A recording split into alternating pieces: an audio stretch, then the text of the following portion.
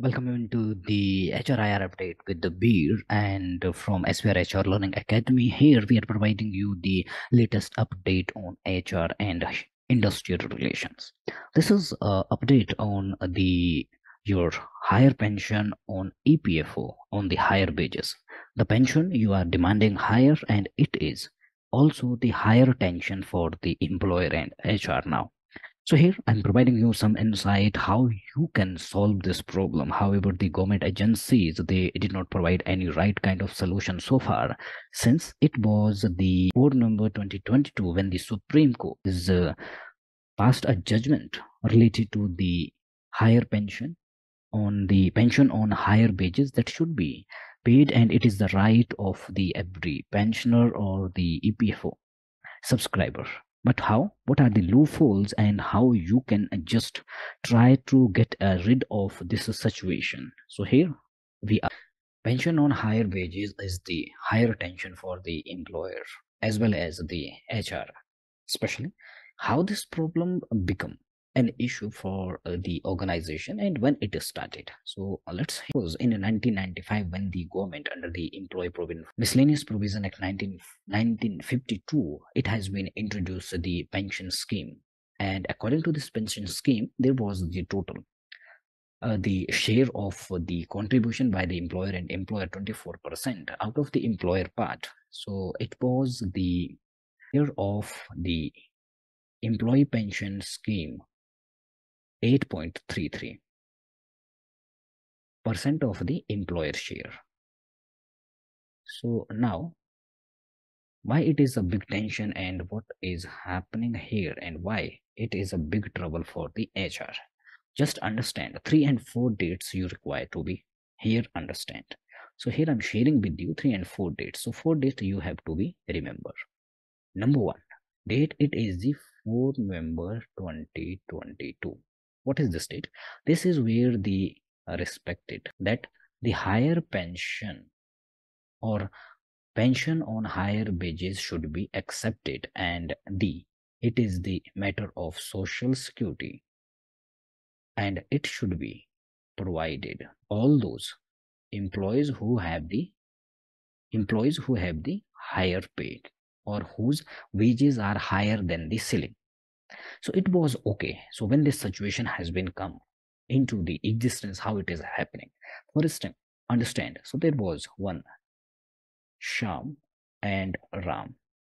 They were working in the organization. One working is MNC, for example, one is the Indian organization. Since or before, prior to 1/9/2014, it was okay because the ceiling was 6500 for PF and the pension scheme as well as the EPFO. So there was no issue. In that case, maximum organization, here it was the situation okay, but Indian organization, it was still okay, whatever the wages or the salary of an employee. So 12% of their basic plus DA were deducting as the 12%, and 12% share of the employer was put it into the scheme has been introduced. Which scheme? The employee pension scheme was introduced in 1995 for a retirement scheme. In a retirement scheme, it was decided that the employee part will go to the EPF and employer part, the 12%, will go to the EPS and EPF. So it means here this is the 8.33%. Whatever the wages or salary, the basic plus DA, 12% by the employer and 8.33, what will be here? That will be go to the pension scheme. Whatever, either that time the ceiling was 6500 or it is around 15,000, whatever is there. So situation here you have to be keep, that is the Sham working in MNC and Ram working in Indian company, where the company who have the they are caring about the social security of their employee, so they have been the same to all. What it was, just first go to here, the situation come from this 9/2014, when the EPFO change or increase the ceiling, wage ceiling for EPF 15,000 rupees. In this 15,000 rupees, what they have been done? So there, the another situation they have been created. That situation was the PF ceiling was here or increase for the 15,000 rupees where the PF need to be deducted. There was earlier, and in that case, earlier it was the 6,500, and post on many organizations they were paying the PF or otherwise exempting the employee if their wages are more than, if their wages are more wages. So in that 1500, what the organization has been done or the EPFO has been done, so they have been divided the employee pension scheme. If the organization, the company MNC, they are paying on the higher wages. If your salary is 20,000 basic plus DA, you are paying 2,400 rupees, or employer also paying 2,400 rupees in FO. So how it was going to? So here 8.33% of this, whatever is there, it was going into the pension scheme. But after this amendment, here it has been done. So employee pension scheme, the ceiling has been fixed for 15,000. Means whatever the, if it is the higher wages you are deducting, but in the pension scheme, it will be go only 1,250 rupees, and rest, if your EPFO amount that is about, or that is around 2,400, so out of this one, so 1,150 will go to the employee provident fund, 6-7% plus the remaining part. So here the situation which become awkward for the organization and now the HR when there was the case held. So what is the situation is happening here? So there was the one another issue where there was a one clause number 11.3. Here when this new amendment has been made, so there was given the time period of the 6 months to the employer and employee submit the joint option for higher pension. Till 6 months it was from the March 2015, and then after this clause. So members who does not have opt for the higher pension, and the here come to the Indian MNC or Indian organization who just thought to deduct the PF on 15,000 only, that is okay. But the next case which has been made by the EPFO, that was about the pension fixed on 15,000 rupees, 8.33 or 1,250 rupees only. In the case if your wages are 50,000 rupees in pension, it will be go only this much. Now, so I have been shared with you, you have to be remember the 3 and 4 dates. What are those dates? So here I am sharing that with you, the dates. 1, that is 4/11/2022. Then after it was the 29/12/2022, as well as the 0/5/1/2023, then 25/1/2023, as well as the 22/23, and another date is now here 23/4/2023. What are these dated? So this is the date. Number 1, when the Supreme Court has been given the judgment that the higher pension should be accepted and it should be calculated for all those employees who has been paid. And then after 29/11, first EPFO issue the notification, they are working on it. Further many notification they had been made. One form was provided where the organization and the employee make the joint application for what? For the higher pension or pension on higher wages. Means what is your wages here? You are paying the 1500 for the pension, but now it should be paid on the actual wages of the PF contribution. For example, it is the 20,000. So 8.33 of this wage should be, or amount should be, go to the pension account. So it has been made. So now there, this is the another one important, which is the latest. It has been said, so this has been 20 has been given. So the 3/5/2023 is the last date for submission of the, but in application there are also the many requirement which has been required by the EPFO there. If the employee that is putting their joint option, so they required also to submit their the total amount of wages and contribution they have been paid from their joining date. If any individual has been joined or he has been left or joined from a different organization, can he remember? It is one of the difficulty. And secondly, there is also the authentication option provided by this new notification by the EPFO. So it need to be validated by the employer. After that, EPFO will that validate it, and further they will be processed further. So this is the situation here. So just understand what is the case and what is this all the case of the EPFO and how it is going to be happening, and this the higher pension contribution under EPFO, it is going to help you. So in this situation, how it is going to be become higher tension for you? They were issued after the 2014 when the amendment regarding the pension contribution on higher salaries has been introduced or implemented.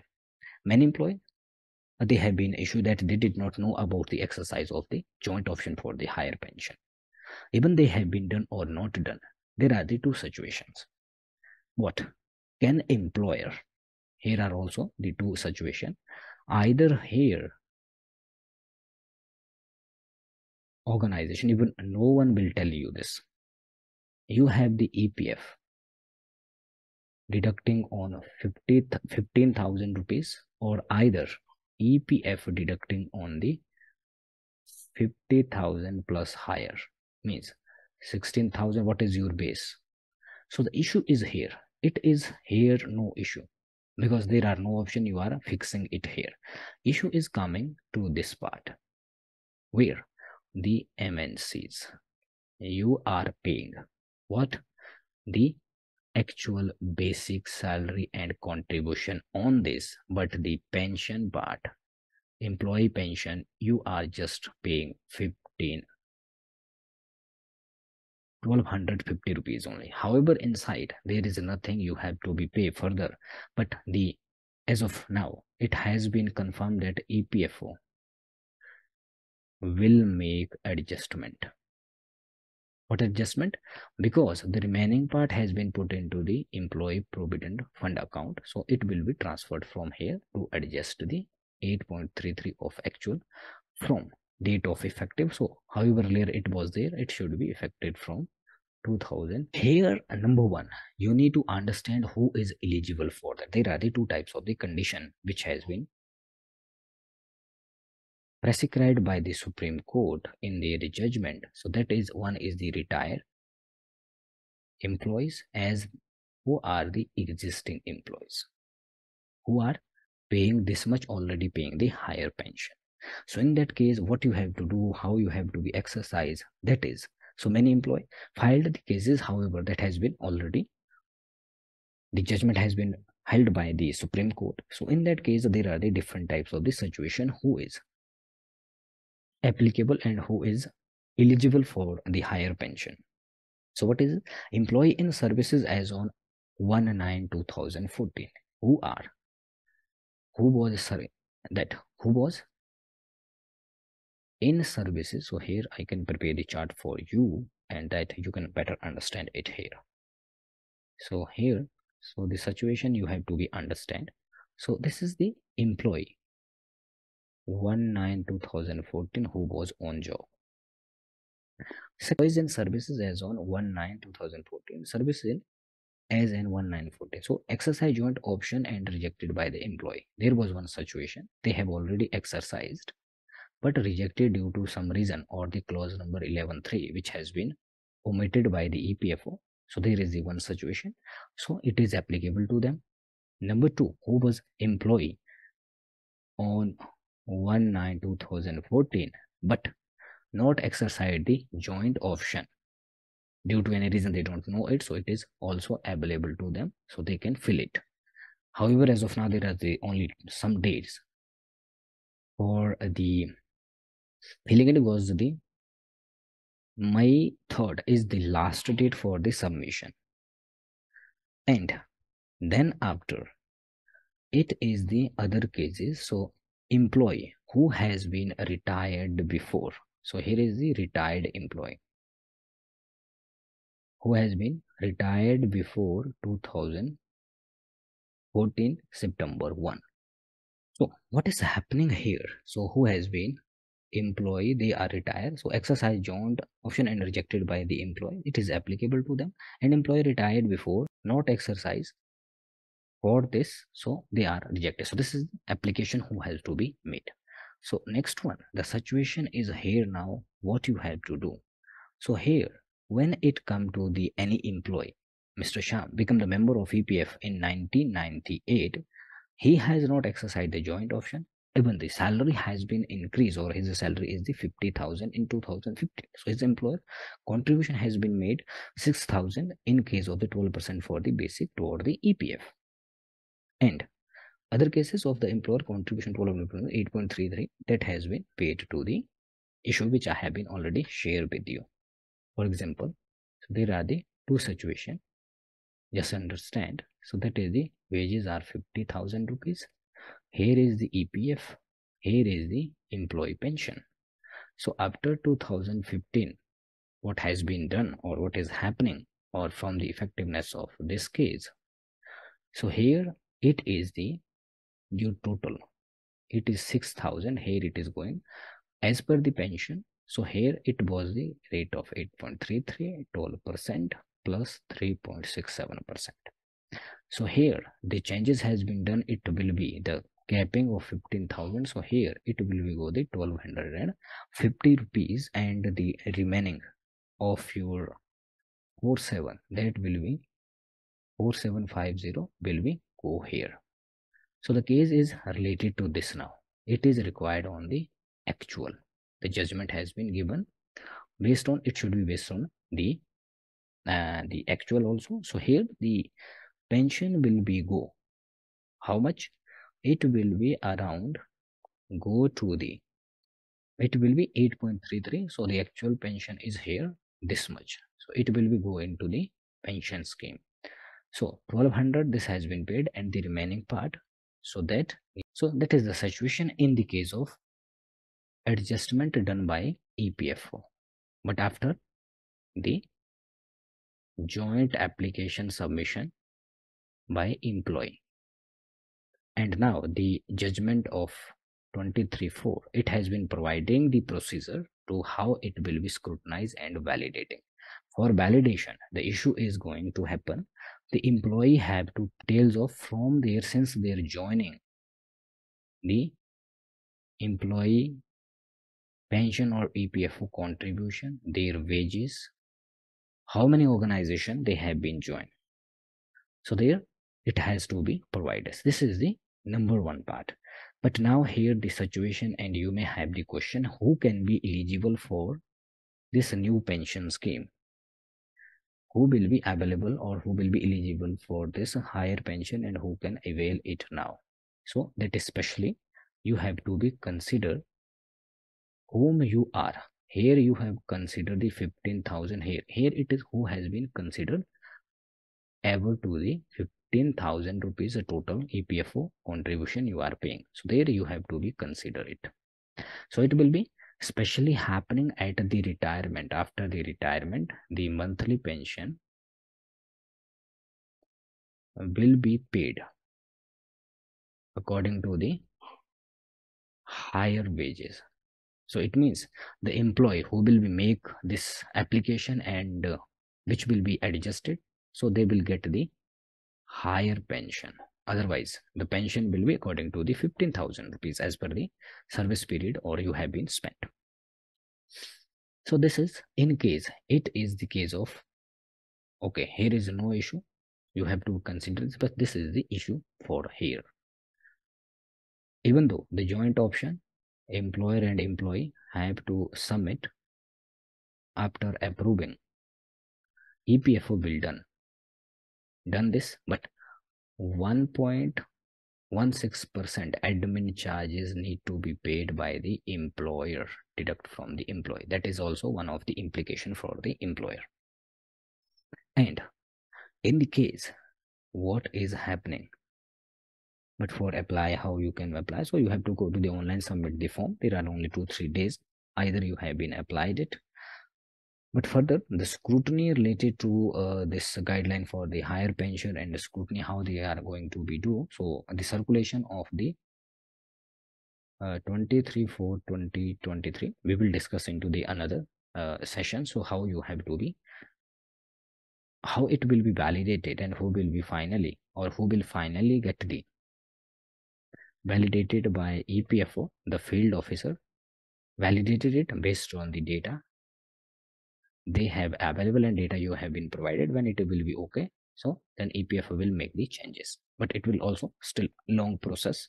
It will be also come finally. So what is going to be happen into the, however the date may be extended also, it may be happen and may be done basically on the date of the May 3rd May 2023. It may be extended further the date, but you have to be wait and watch.